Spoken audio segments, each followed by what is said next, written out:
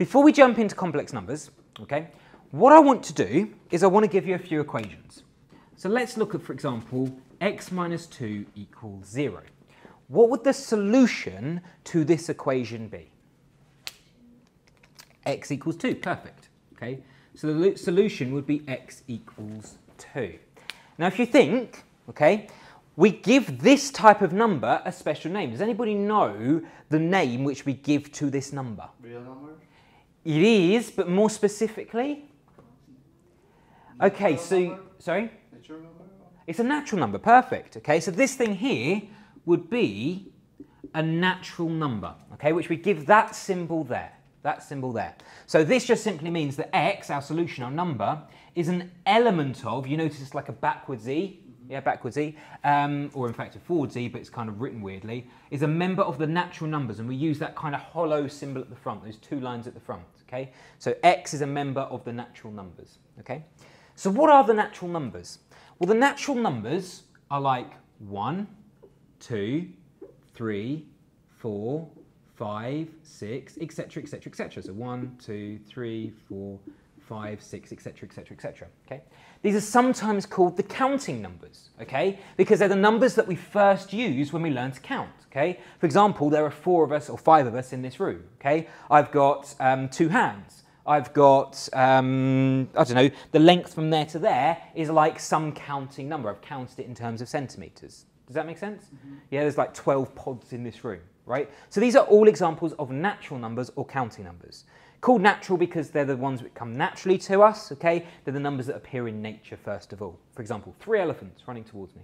Make sense? 0 is not natural. It's not, and I'm going to come to 0 in a bit, okay? So if you like, I'm talking here about these things called sets, okay? Now a set is just a collection of objects, and in this case the collection of objects are the positive whole integers, so 1, 2, 3, 4, 5, 6, 7, 8, 9, etc., etc., etc. So what I'm going to do is I'm going to put these in a circle. So if I could get every single natural number, I'm going to put that together into a circle. Does that make sense?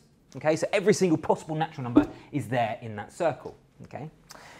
But fairly obviously, there are other types of equations. For example, if I give you x plus 3 equals 0, okay, what would the solution of this equation be? X equal to minus 3. Good, x equals negative 3, okay? Now, is negative 3 a natural number? No. Why not? Because we cannot count it, basically. Yeah, it's not a counting number, right? What does negative 3 mean? Yeah, you can't have negative 3 pencils, right? That doesn't make sense, okay? In actual fact, does anybody know where the negative numbers came from? No. They came from the idea of debt, okay? So debt means that you owe somebody something, okay? So for example, if you had £5, but you went out and bought an item which was worth £8, it then means you had to use £3, which wasn't your money. Okay, so you're in debt by £3, okay? So yeah, this would be, we basically extend this to mean the integers, okay? So we say x is an element of, and then we use z for integers. Z means Zahl, which is the German word for whole, okay? So the integers would be all of the negative ones as well, okay? So we're basically building up on our number lines, negative 2, negative 3, negative 4, negative 5, negative 6, etc., and also everything in that direction as well, okay? You notice that 0 is now part of the integers, okay? It's now part of the integers. So this is I should write the names down. So this is natural numbers. This is integers, okay? So if I was going to represent this on a set, okay, the set of integers would also include the set of natural numbers as well. Does that make sense? Because every single natural number is also an integer, okay? But every single integer is not also a natural number. So if you like, if I was going to put all of the integers into a set, they'd be inside that circle, and you notice some of that circle, some of that set, is also the natural numbers as well. Okay, make sense? Good. Okay, so let's look at other types of equations that we can have. What about something like this? So 2x minus 1 equals 0. What would the solution to this equation be? Being all 1 over 2. Perfect. X equals a half. Okay. Now clearly this is not a natural number, and this is not an integer. Does anybody know what type of number that is? Real number? It is, but be more specific. Because it's not every single real number. We call it a rational number, okay? So we write it like this with a Q. The Q, by the way, just stands for quotient, okay? A quotient is something which you get when you divide two numbers by each other, okay?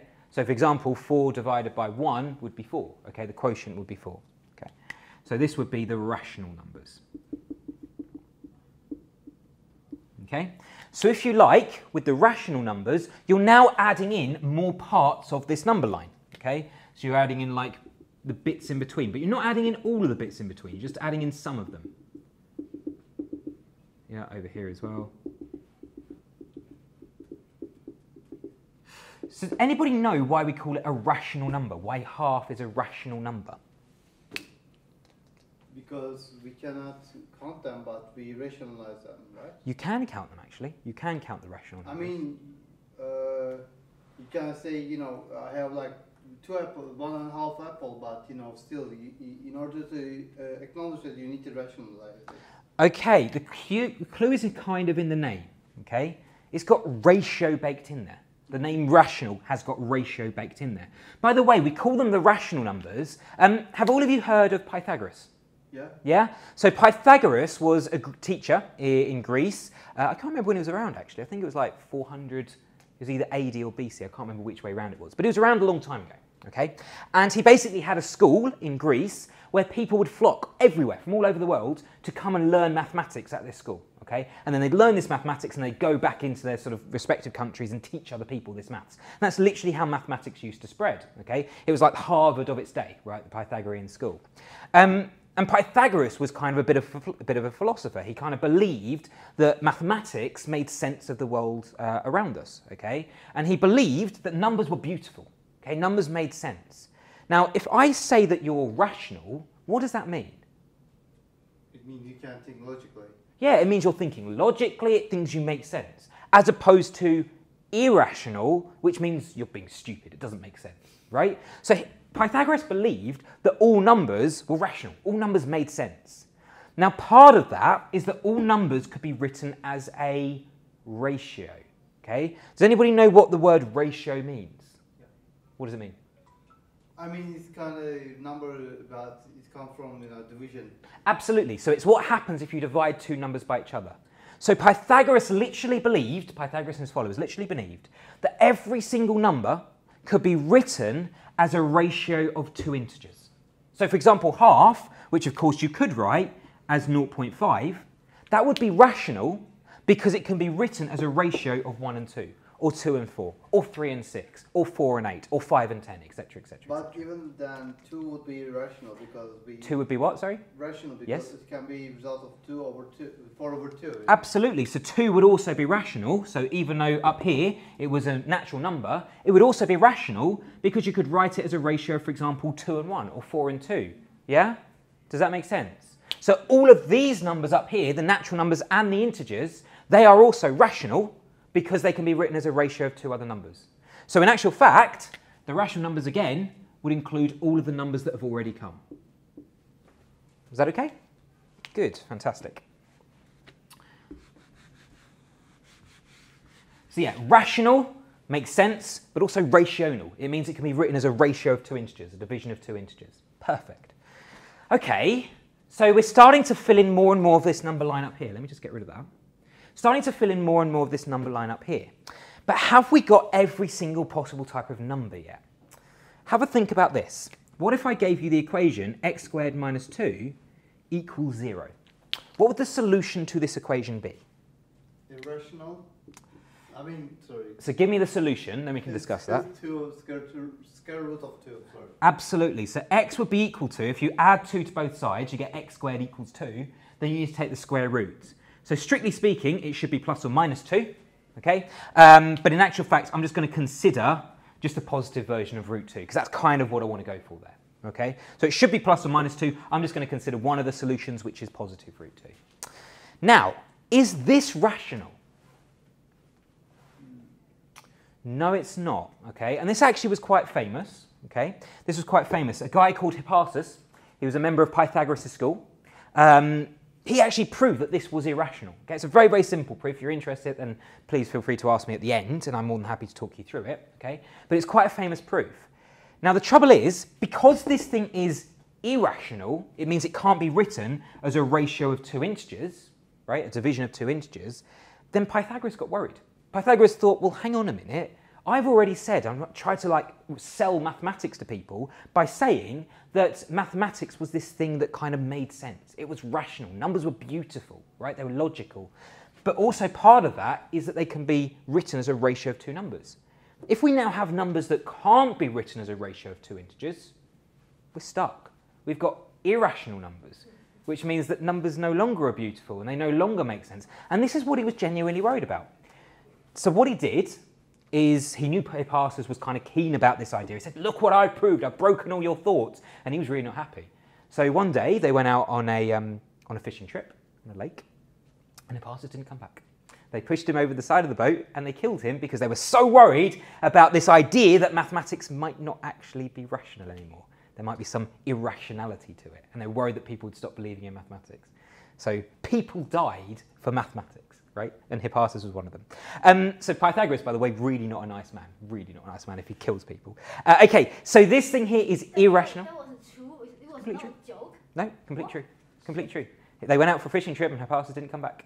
They fell, if you like. Rather rational man that this Pythagorean guy. Yeah, Pythagoras is a really horrible man. He actually kills for mathematics. He's a murderer. He should be held account for it.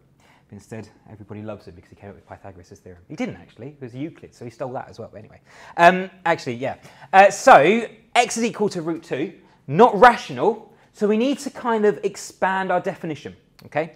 So here now, we say that we've got the real numbers. Okay, so this is kind of what you were getting at, Erdal. Okay, so irrational numbers, okay, is not enough to cut it. That's just a small subset. What I want to do is draw another circle around it, which contains already all of the numbers that we've already had. Okay, and obviously if I just look at the irrational numbers, that doesn't include all of the rational numbers. Fairly obviously, it'd be like a separate set. Okay, so we say here that now we have real numbers.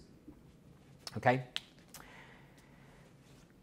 Now, by the way, there are some other real numbers as well.